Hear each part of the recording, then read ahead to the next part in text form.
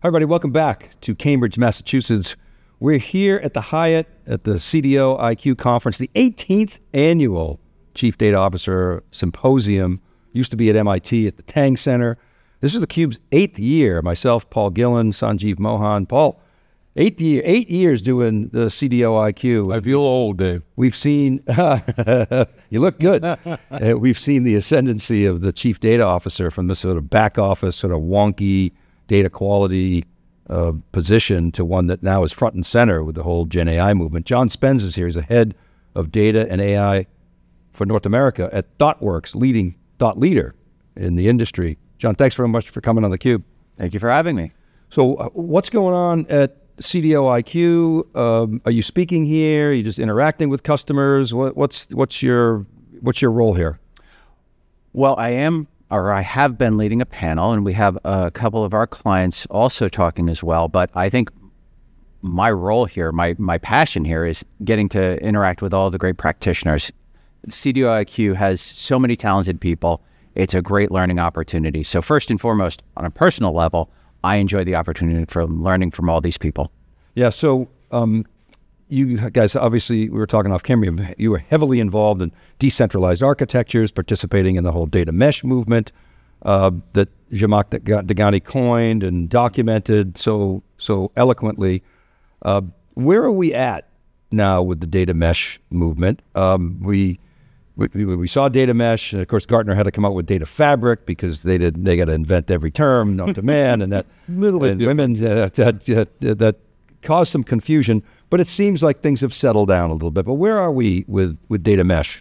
No, I think that's a great way to describe it. Things are settling down. We're figuring out what works and what doesn't. Zhamak took her experiences and mapped out a set of principles that were highly effective and really changed how people thought about delivering data solutions. And over the past 5 years, since we're just celebrated the anniversary of that article, Thoughtworks has been working with our clients to put those practices in place and learn what changes are necessary to truly make data mesh successful. One of the concepts that seems to have resonated most strongly out of data mesh is this idea of data as a product. How are your clients internalizing that idea? How are they applying it in their organizations? Oh, you're absolutely right. The principle most quickly embraced by our clients, by individuals I talked to, by myself, was that idea of thinking of data as a product, how you're delivering it to the people who are consuming it, making sure they're successful, crossing that last mile with those consumers. And our clients, as I said, embrace that concept. The interesting experience for them and for most practitioners is bringing people in who are now data product managers. So bringing together those skills of product thinking, design thinking, with those hard skills of understanding how to use these solutions, the technologies that are involved, the roles of data governance. So we are creating another unicorn in our industry, this individual called a data product owner. So helping those organizations we work with develop those talents and build that cadre of product owners is one of the biggest challenges they face. Well, you mentioned design thinking. How does design thinking fit into data product management? One of our experiences in the technology industry has been we have to stop thinking about what our clients might be asking us for directly and really exploring what they need. So taking a step back and thinking about how that data will be consumed, you know, the old Ford adage, if I gave people what they wanted, it would have been faster horses. There are times where, and especially now with the introduction of AI, we have the opportunity to circumvent old processes and produce more useful solutions if we understand what the need is, what our customers, our data consumers are trying to produce. So thinking about those principles, the data ownership, which I always found was, okay, that's like a starting point. You got to get everybody together and agree on who owns what. Data as product. I think generally people are comfortable with data as product. Self-service, I mean, I think with cloud, everybody kind of has self-service on the mind, but the hardest of the 4 principles was that sort of federated governance. I think you called it federated computational governance, which I heard was the high degree of automation, so we didn't have to have hall monitors, worrying about this. So is that is that what you find with clients, that sort of the starting point is one, and if you can get that right, things start to flow, but then you run into number 4, which is the big gap in the business today?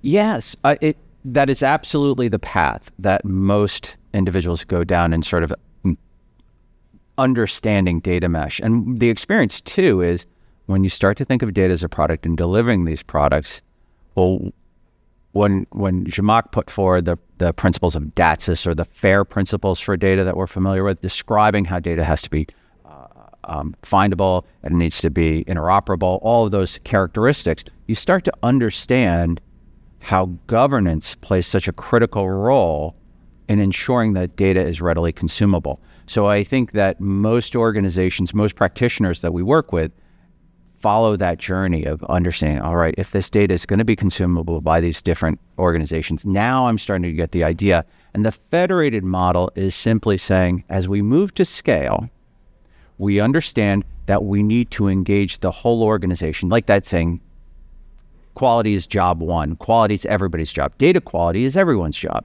So now how do we distribute, how do we federate that responsibility? Because like a federal system, you still need that strong centralized policy creation group, the compliance and risk individuals who are driving. This is why it's really important to keep this data secure, protected, and at high quality, but then enabling the organization to act on that. And of course, using automation as a way to ensure that happens.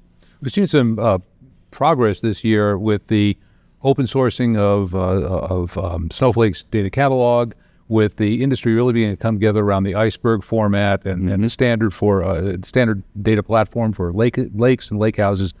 Does this change the equation somehow, or are your clients thinking differently because they have access, because these standards are emerging? So, being from Thoughtworks, where we have long been espousers, passionate adopters of open source software, we're celebrating in a way this move that was seen, and I've been in the data industry for over 30 years, and so that move from very singular, large proprietary solutions to an open source format, more of that sharing, we're seeing, yes, our clients are able to make more granular decisions about the technologies they leverage, and they're getting the opportunity to evolve their technology strategy more rapidly because they have the opportunity to swap those in. There's the greater interoperability. But is this a technology first phenomenon? I mean, do they have to get their governance house in order before they think about what technologies they use? I've got to say no, because nobody's ever done that. Nobody's gotten their governance house in order first. It's always been that cleanup effort afterwards when they realize that's the real challenge. I think it has been one of the struggles in our industry is that organizations do think of it as a technology first problem. And data, in my experience, my opinion, is that greatest representation of the intersection of technology and the business. It's how we're describing how the business operates, how the business is operating right now with bits and bytes. And so understanding all of those definitions, how things work, what it means when we say, this is our performance, or this is the cost of building that tractor. We need the definitions from the business. So if we don't start with an organizational business first mindset, we're going to just build new technology. And that's frankly, the brilliance of Thoughtworks' business model. I mean, you've always, in our industry, you remember NetWare consultants. Oh, God. Right? Yes. The Cisco CCIE, or you could have a consultancy to do that type of stuff, and then you get sort of locked into that domain, and then when the domain, gets disrupted, you get disrupted. But so Thoughtworks, it seems to me anyway, publicly has always tried to avoid picking winners of technologies with the understanding that the customer is going to have multitude of tech. And I think that's the case here with these catalogs. You mentioned, Snowflake with Polaris. They're kind of keeping Horizon to themselves. You got Unity catalog, which Mate on stage made open source. You've got Microsoft doing Purview, which is going to be a catalog of catalogs. You got AWS with Glue and data zones, and they got different so customers have it all. So they do. You're never going to be able to solve it with all the wood behind one arrow, to use a Scott McNeely term. So, having said that, how do you see this, sort of picking up on Paul's question, if I can't get my governance act in order beforehand, your response to that was, yeah, you kind of figure it out after, but it can't, so-called can't be a bolt-on either. So help square that circle for me, John. How do I not bolt on governance as an afterthought and yet put in a governance structure? And I think the answer is going to be it's going to be a business answer, but I'd like to hear it. How do I do that given all these choices that I have? And I know my business is going to, the data scientists are going to choose Unity. My data warehouse guys are going to choose, Horizon and maybe Polar, and my AWS guys, my cloud architects are going to choose AWS. How do you make sure that the governance can actually be federated and automated?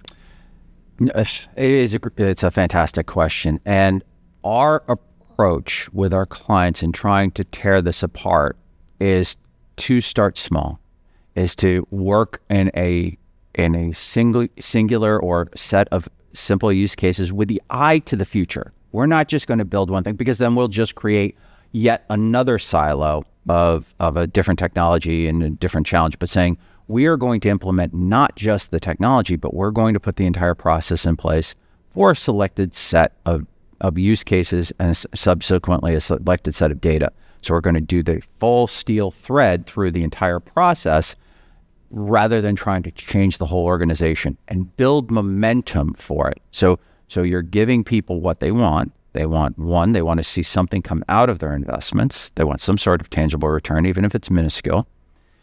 They want to see a path forward to how their organizations are going to change. So we use a model we call it show, shift, and scale.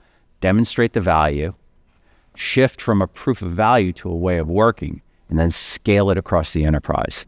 So that it's a journey. It's not a silver bullet. It takes time, and the panelists that we were talking to today, or all of our clients who have been on this journey, somewhere between 6 months and 3 years. And as one of them said, this is not an endpoint. This is just a step in our evolution. And so taking that evolutionary approach is near and dear to our hearts, and has been the greatest way to make our clients successful. I know one of your panelists was from Pfizer, and 90,000 people, and everybody very opinionated about how they do things there. I mean, how does an organization like that's very siloed and really siloed by design create any kind of unified governance? Right, and to be clear too, that panelist was part, as he said in his session, is part of an acquisition, and so he's just gone from Seagen, a small oncology-focused firm, to Pfizer, and so he's grappling with those very challenges himself. You do need to. The experience that we've had that has never been successful has been to try and say, listen, we're all going to sing from the same hymnal. We're all going to jump in this together, and we're going to change the whole organization. We have to build the momentum. So you're right. A large organization like Pfizer, working with, we work in federal space, very large organizations there. Driving that change is got to have first support those champions, but drive it incrementally across the organization. And it's more of a viral approach to bring that change. Paul, one of the first sort of case studies I ever did was I'm looking at now, July 2021, how JP Morgan is implementing a data mesh.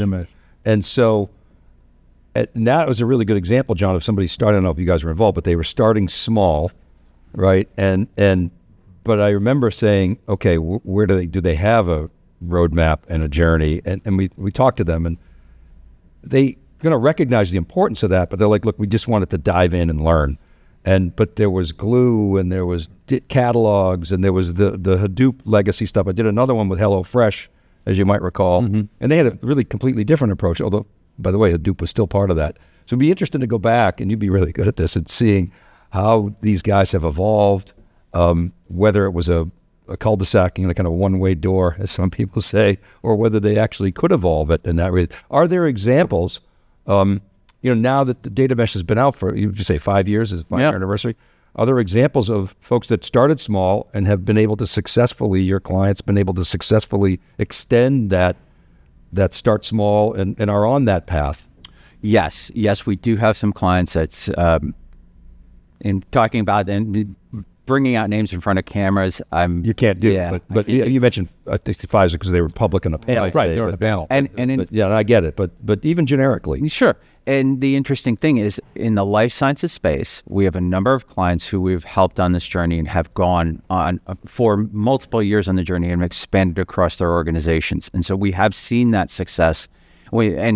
Especially working in the life sciences space, moving either starting in the clinical trial space or in the discovery space, but then moving through into the commercial process, moving through the entire value chain as they start to see that value have the impact. So we have seen multiple organizations, a number of organizations, I should say, that have gone on that journey, particularly life sciences. We've had some in manufacturing. So it is there. The thing that differentiates, it was interesting, a conversation I had down at one of the tables, people are saying, well, people aren't patient and they can't wait for those results.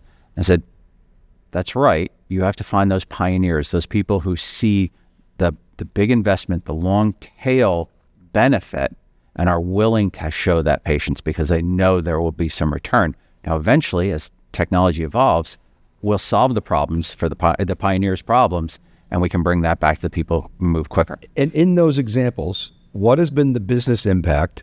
It sounds like it still may be somewhat fuzzy. What are the primary sort of barriers to achieving the vision? Are they technological, or are they organization? I mean, maybe a little bit of both, but I wonder if you could elucidate. So the benefits in life sciences space, and an interesting learning for me was drugs are going to come to market. They are expensive and take a long time. Our biggest opportunity is actually finding out the ones that fail as quick as possible. Move the chips to the best bets, as it was explained to me. Mm-hmm. So we have helped organizations accelerate the process of killing off those non-viable treatments. And so that's been a successful return for us and for our clients. So we've seen success in that. We've seen success in a number of industries where the complex manufacturing chains where the cost of scrap, the cost of the loss of productivity has been dramatically reduced in multiple digits. So those are the types of benefits, because we enable what data has always tried to do, cross organizational boundaries, cross domains. Now, the challenges, overwhelmingly, they are organizational. The technology challenges, with the rapid pace of innovation right now, if there's a true technical challenge, well, there's somebody at Google, at AWS, at Databricks, wherever, solving that problem right now. But the organizational challenge, the fact that these source systems are owned by people who are focused on one responsibility, and these data consumers have a very different responsibility. That's where the friction lies. And I've experienced that, since the 90s. I love that business benefit example. I always bring things back to horse racing, Kentucky Derby. There's 22 horses. You got to throw somebody out. So, and you're helping pick better. Put the bet on the sure thing. To be clear, we haven't worked with any racing. Great business. But the two examples you cited were both cost reduction, clinical trials, and saving on scrap. Is that the best place to start? I think it's often the most tangible. When you talk about, for example, when you talk about accelerating the drug discovery process, that's a very open-ended question. There's a lot of risk in there. But if I talk about reducing cost, reducing pain and friction in the process, that's a great place to start. But the interesting point that comes from that was working with actually one of the record-producing companies that don't call them that anymore, but they had a very arduous process of coming up with quarterly results. And so we accelerated that, and we made it a push button event. Now, the thing that happened was, yes, we reduced the amount of effort required to get that report out, that analysis out, but what we also did was gave them the ability, the insight to know how our performance is, not at the end of the quarter or not 2 months later, but right now. So being able to take those snapshots and start looking at how the performance is, now it moves from cost reduction, the effort of the people to produce those reports, to we have greater insight. And that translates into things like variable pricing, demand pricing. So that ability to insight starts often with a cost reduction, but then now you know something and you can do something. Was that a virtual close you're describing in a quarter? Within in a quarter to 3 weeks, 10 weeks in, you could do a virtual close? Is that? Yeah, absolutely. Yeah, we were able to get that down to a period of about, it would run through and reconciliation. You always have to do that. So we could complete that in about a course of a week, which had taken the full quarter before. Right. Amazing. All right. Hey, we got to run. John, thank you very much. I really appreciate your time and your insights, and congratulations. Thank you so much. It's been a real pleasure. All right. Keep it right there. Paul Gillian and I will be back. Sanjeev Mohan is also in the house. You're watching CDOIQ from Cambridge, Massachusetts on theCUBE.